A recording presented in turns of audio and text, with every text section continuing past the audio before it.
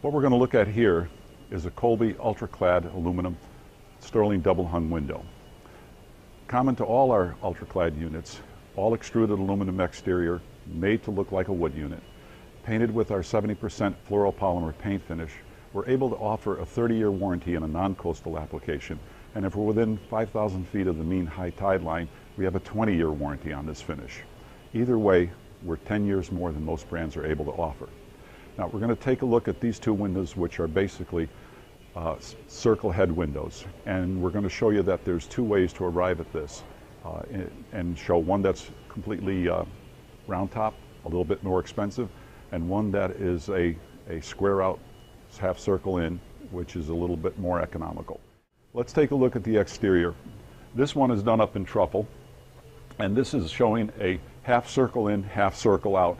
Notice that it's architecturally correct, historically accurate. This one has on the exterior the Pavilion casing with a 2 1/8 projected sill nosing.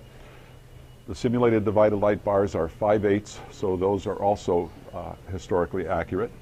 And the glazing that we're using here is our 366 high performance glass, which shows a couple other things, that not only can we arrive at design solutions for particular design problems in different ways, achieving the same results, but we also have options for the glazing to meet different performance standards depending on where the person is in the country and their energy zone. If they need a higher performing glass in winter, we can do that. If they need a higher performing glass for summer cooling, we can do that. And if we need a combination for both, we can do that.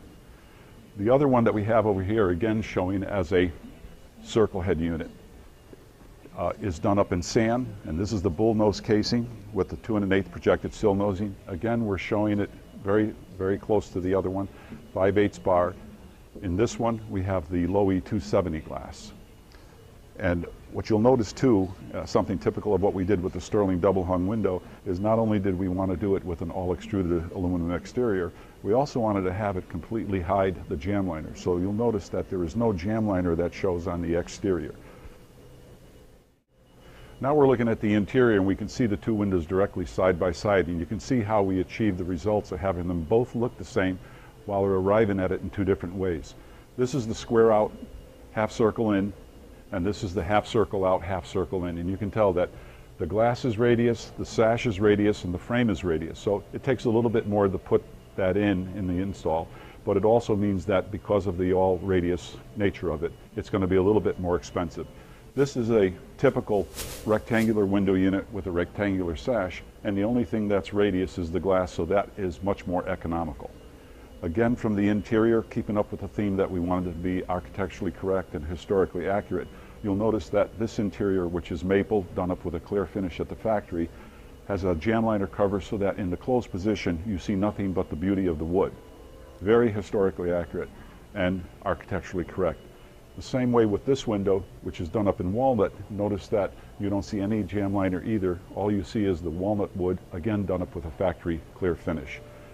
This particular hardware is antique brass sash lock and sash lift. This one is the Rustic Umber.